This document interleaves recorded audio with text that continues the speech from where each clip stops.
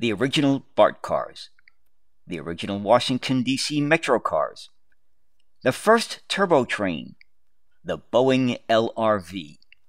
What do they all have in common? They all were built by aerospace companies. And then what happened? The aerospace industry quickly exited the transit car building business for good.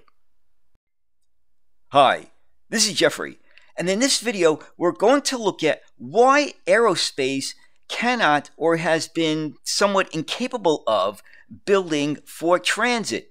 Now, in the late 1960s and into the early 1970s, a number of aerospace firms such as the ROHR Corporation, ROHR, or Boeing tried to get into the transit car building business.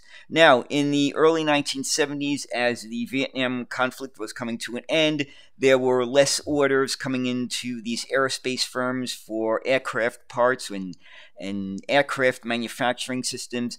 So they decided to look to other heavy manufacturing industries such as rail cars.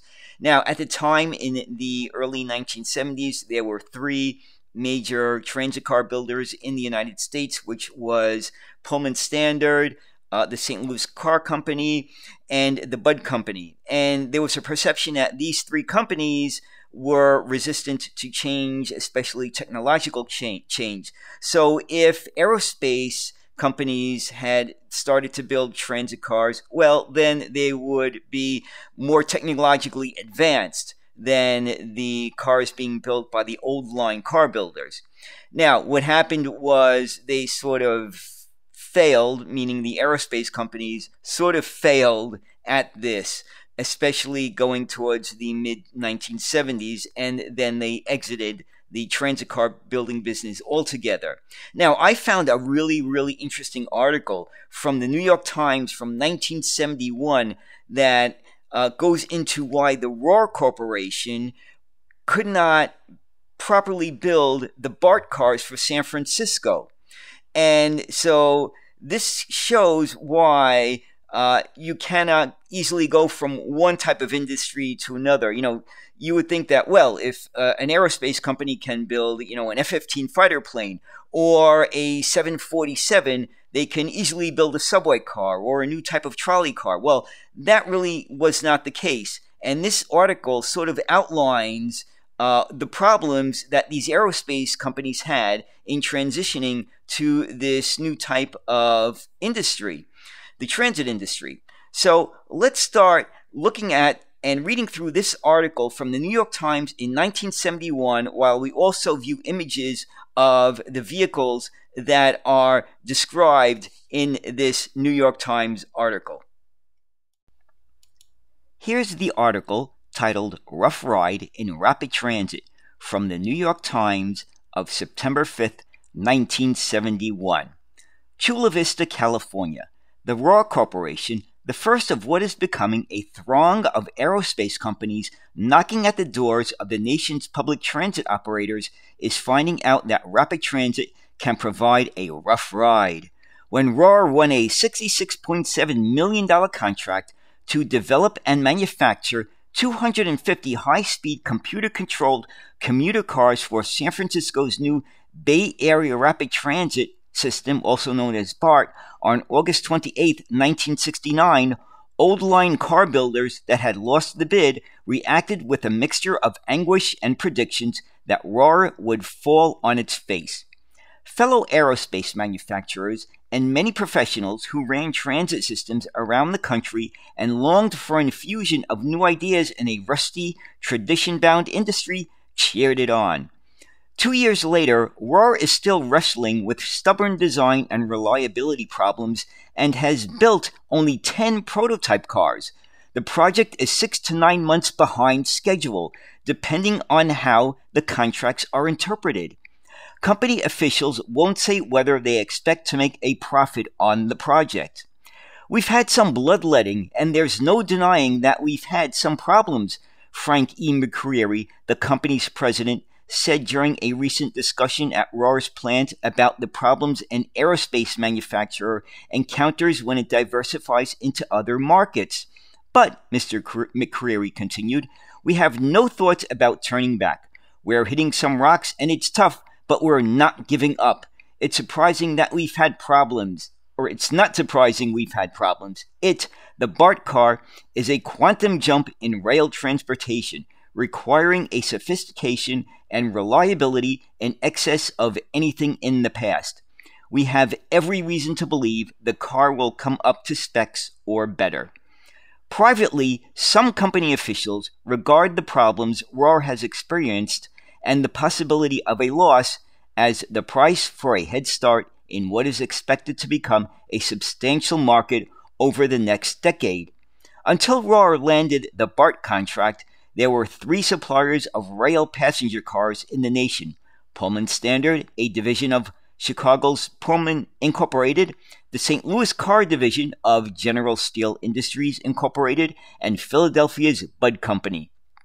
For the most part, they dominated an industry that until several years ago was in the final stages of a terminal disease. The long-haul passenger car business was all but dead. Except for limited orders from New York and Chicago, there was little demand for commuter intra-urban transit cars. The first significant reversal of the trend occurred 5 years ago when New York's Metropolitan Transportation Authority bought the Long Island Railroad and began major public commitment to improve rapid transit lines. MTA officials now admit they made an error when, in contracting with the Bud Company to supply cars that were far more technically advanced than any built before, they did not first require construction and testing of several prototypes to work out any bugs. The wholesale failure of new Bud cars after they were put into service on the LIRR created a stormy political controversy and, for a while, seemed to threaten the political future of Governor Rockefeller until the cars were debugged. Now, it appears the rapid transit industry is on the threshold of a major economic renaissance, and a growing herd of aerospace companies is trying to cash in on it, with old line manufacturers standing by with growing anger. The drastically changed market picture was forged by the growing national distaste for rush hour traffic jams that congeal many cities, increased national concern for the environment, and the passage by Congress last year of a mass transit aid bill that will provide more than $3 billion in federal aid to transit systems during the next 5 years, and possibly as much as $10 billion over the next decade. Rail transit systems, largely because of their high cost and inflexibility once they are laid, are expected to meet transit needs in only a handful of large cities. The bus will continue to be the dominant mode of mass transit in most places, according to transportation authorities. Nevertheless, much of the expected $10 billion will be spent for rail transit lines, and that is why there is a quay for salesmen fanning out from an industry that was all but counted out a few years ago. The Bud Company dropped out of the industry last year after its costly debacle with the Long Island Railroad cars and an almost equally disastrous experience with the cars it built for the high-speed New York to Washington Metroliner. This left only Pullman and St. Louis Car Company to carry the flag of the traditional industry. The first outsider to have a go at rail transportation was the United Aircraft Corporation, which built its lightweight, turbine-powered turbo trains 4 years ago. It ran into long and expensive manufacturing difficulties and problems in producing a system reliable enough to work day in and day out in the railroad environment. In some ways, the problems previewed those ROHR would encounter when it tried to use aerospace expertise in the field. United Aircraft Corporation still has high hopes for turbine-powered trains, although the project is now at a lower key. When Bud opted out of the business, the General Electric Company, a longtime rail propulsion gear supplier, first tried to buy the operation, then set up its own after the Justice Department refused. GE is now building cars for the MTA and is a major factor in the market. But by no means is it the only newcomer. Besides ROHR, The recently declining fortunes of the aerospace industry have sent the Boeing Company, Grumman Aerospace, Vought Aeronautics, and the Garrett Corporation shopping for orders.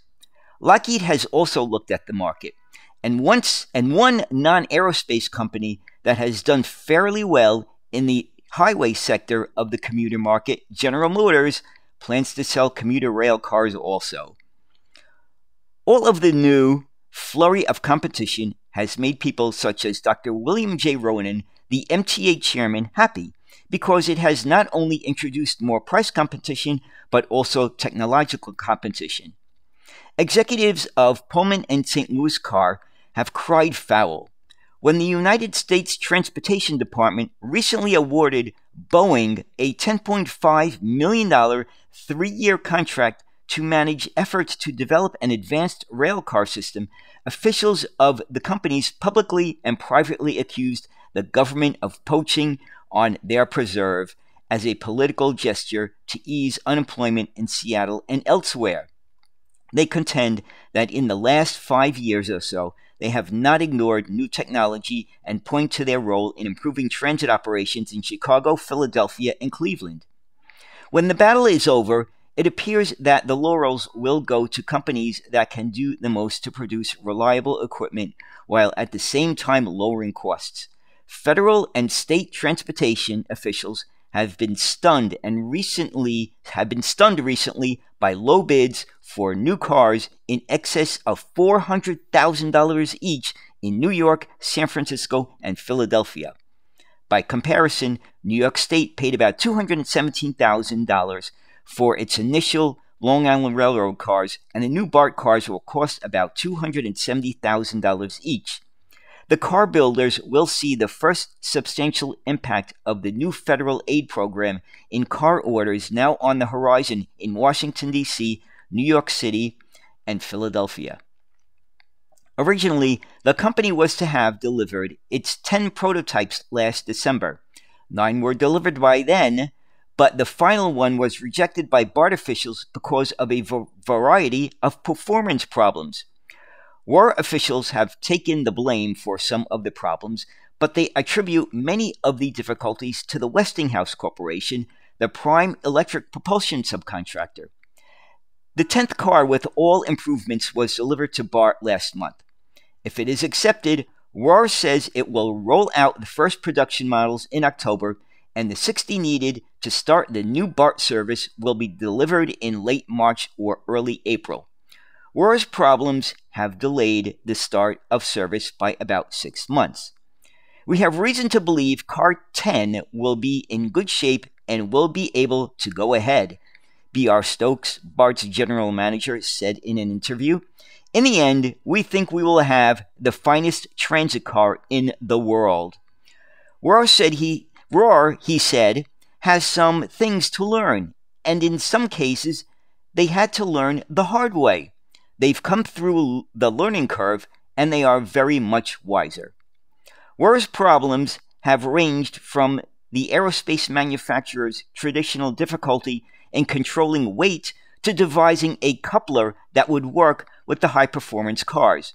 One nagging problem, a tendency of the Westinghouse motors to short-circuit because of particles picked up at the third rail, is believed to have been solved by the addition of filters.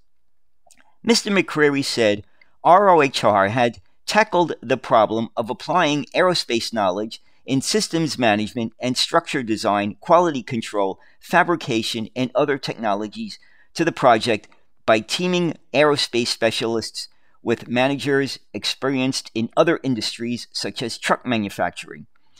He said he believed aerospace technologists had much to offer the rail industry, but asserted its potential was limited by transit operators' traditional practice of soliciting bids with detailed, narrowly defined lists of specifications.